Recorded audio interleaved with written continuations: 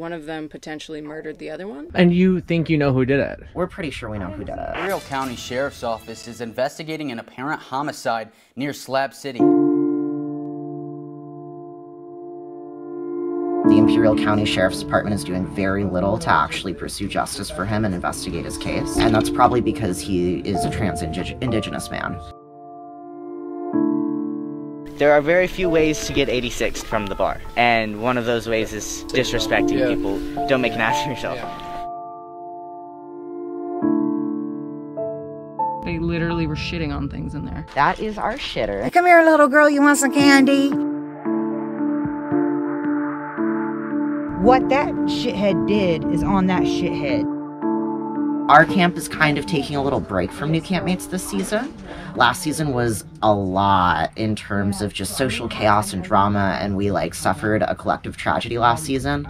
So this season, yeah, we actually had a campmate that was murdered.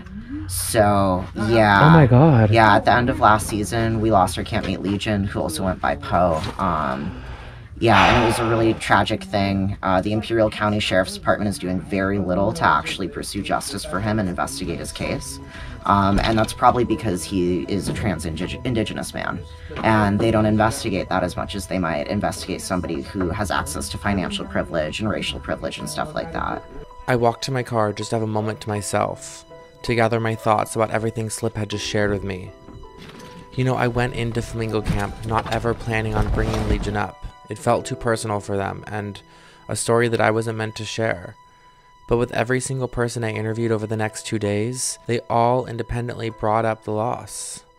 It was clear that this was something that they were still grieving, and I felt like if I had left out this footage, I wouldn't be painting an accurate picture of who Flamingo Camp is today. There's been a lot of controversy about our camp because we housed 2 people, and one of them, not while they were living here, one of them potentially murdered the other one.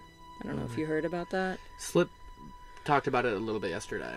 Yeah, so a lot of people blame our camp for the situation, and yeah, we had a rough year, and that's another reason why we are keeping it small this year. We're trying to come back from that. So they had both lived in the camp? Yeah.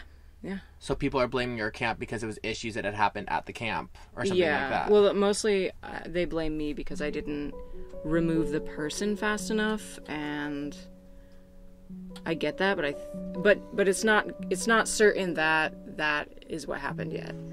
The police are still investigating, but they don't do shit because it's a trans person, you know. Well, but we're pretty certain. I mean, I don't know the story, but I would definitely know that it's not your fault at all. I mean, you know, you do an amazing thing by having a place for people to come and be free to be themselves, and then for it to be, I don't know, but that's not fair to you to ever think that you know what I mean? Thank you. I know Nova carries a lot of guilt, but it's not their guilt to carry. We talked about that. I could invite 5 different people into my life, and one takes out the other, and I can understand why I would feel that guilt. If it wasn't for me, these intersections wouldn't have happened. But that's not what that shithead did is on that shithead. I don't care if you're trans or black or white or whatever, the human or whatever. Were you close with Poe? At a point, yes. Honestly, when he died, I don't know if he considered me to be a friend. I still considered him to be a friend. There was a lot of stuff that happened last season that kind of caused a rift between not only me and him, but a rift between me and other people. Some rumors and stuff that actually led me to get kicked out of the Flamingo Camp. Because there was all of that drama, and because there were rumors spreading about me that later people figured out weren't true. Legion and I kind of had this rift between us. Poe and I had this rift between us. He was one of the people that I met at a really dark point in my life and actually helped me and supported me, even though he had very little to give. He gave what he could towards me, and that kind of set the foundation for our friendship and our relationship. And I wish that I could honestly say that he still considered me to be a friend at the time that he passed. But I don't know if he would have said that about me, given what he probably thought about me at the time of his death.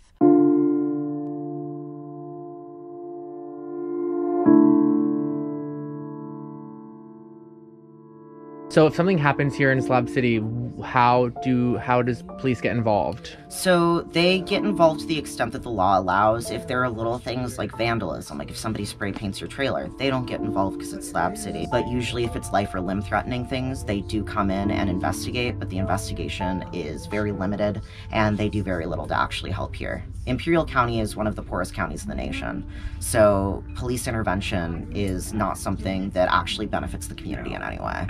Wow. Yeah, even with things like murder, like there has been no justice. You know, they're looking for the person who, you know, the vast majority of slabs is pretty sure did it, but, you know, the FBI hasn't gotten involved, even though this person is dangerous and has fled state lines. They have done very little in terms of actual testing, actual investigating, very little talking to people here. They probably spent like, I don't know, I think they talked to the people who were here when the incident happened maybe 3 times. And you think you know who did it? We're pretty sure we know who did it. But they don't want to hear that, or? So I've talked to them a number of times. I've done phone interviews and stuff. I was traveling when I got the news about our campmate Legion, so I wasn't in Slab City to be able to talk to police directly. But I've talked to the investigators a few times, and they have gotten my account. They've gotten my account of my interactions with Legion and the interactions that I had with the person who the vast majority of us believe did it. And they've gotten my account of the dynamic between the two of them and the account of violence that was in the space, including the violence towards Legion and violence towards other people. So they will listen to it, but in terms of actually utilizing the information that they're given to be able to use the resources they have to seek justice for Legion and make sure that this person can't cause harm to others, very little has been done. Oh my gosh, I'm so sorry. That's sad. It's tragic and scary, and it had a very big impact on a lot of us. You know, like there's a few people who are pretty convinced they have PTSD from having to be a part of that and deal with not only that incident but everything that came after that. I was going to say that, and now seeing that people aren't really getting involved or helping, that's scary. Exactly. While getting ready to edit this episode, I looked up Poe and Legion on YouTube to see what type of news coverage I could find on the death. Aside from a couple YouTube videos that talked about the case, there was no legitimate news source. The only coverage I could find was a local news channel who uses his dead name to identify him. The individual was later identified as originally from Nashville, Tennessee. Deputies have ruled Jackson's death as a homicide. How could this be? How could a violent murder not be covered by any mainstream media whatsoever? I think this is what solidified my choice to put this episode out, in hopes that someone watching knows something and maybe can help bring justice to him and his family. There's a lot of closure that I know will never happen, and I've accepted it. We didn't have the opportunity to be able to get any sense of closure between us, and I feel like there's a number of people who will never get that closure with that person. There's a lot of chapters of this book that just will be left unwritten because that story was cut so short. Do you feel closure, like knowing... I mean, I don't know what you believe, but I believe in energy and spirituals, and I think that he's hearing you. If he does know, and he is hearing this, and he is part of this space still, which I really do believe that he does, that he understands that I'm sorry and that I wish we could have had more time to, like, actually hang out and be friends, and I wish that things ended on a better note. Yeah. He was a really kind person, and even when we weren't friends, he was one of the few people who didn't treat me like an outcast. He would at least talk to me. I mean, I really felt like he was a little brother, and I didn't really get to express that to him while he's here, but again, when you talk about your loved ones that have passed on, they know they're here. And so he knows my heart and how I feel about him. Poe was a gentle human, a loving human, and fought for the underdog. Poe would have been the first in line to fight for the person that murdered him.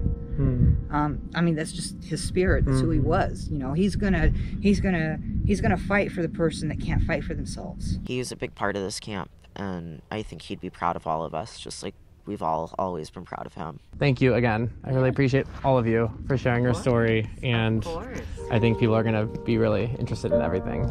It's a beautiful situation you guys got going here. Thank you. Thank you so much. Of course, I'm glad you could be a part of it. Thank you so much, Slip. All right, you guys, I'll talk to you later. Bye. My time at Flamingo Camp had come to an end. It had only been 2 days there, but I felt like I was leaving people that I've known for years. I suppose it's because of the stories they shared and the hearts that they opened to me. I felt connected to them in a much deeper way than normal. Goodbye. Have a good rest of the day. Thanks for the weed. Anytime. Enjoy.